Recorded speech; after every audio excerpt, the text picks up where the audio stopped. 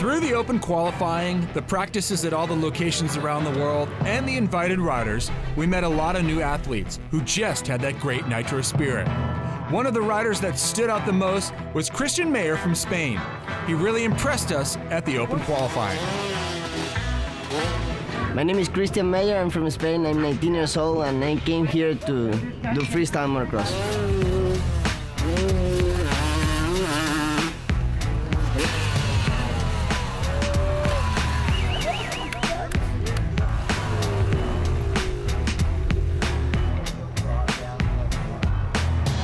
I almost died, but we waited there and I just think it was game.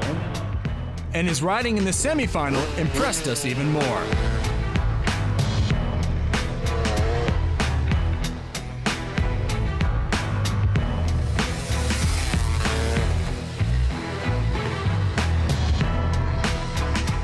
And we had absolutely no idea he was going to throw a front flip. My first front flip to there, yeah, first front flip trying here. When I land perfect, and I did it, so I'm happy. Now we have to wait and see what the judges say.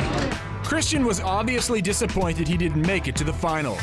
He was happy he'd made it this far and landed his first front flip, but he wanted more. During FMX Best Trick practice, he approached Travis about doing a double backflip. He was looking for advice and approval. Travis gave him both. He's got that youthful exuberance.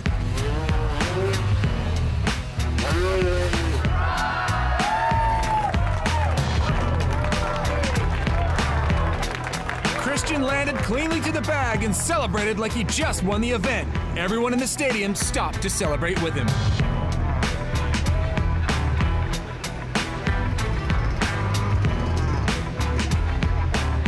You just double flip, Happy, straight to the happy ground. To know you. Yeah. Respect, right? Respect. No one sticks with the double on the first one. No one sticks with it. Dude, come out here and just double backflip. Never tried one before. Front flip, double backflip.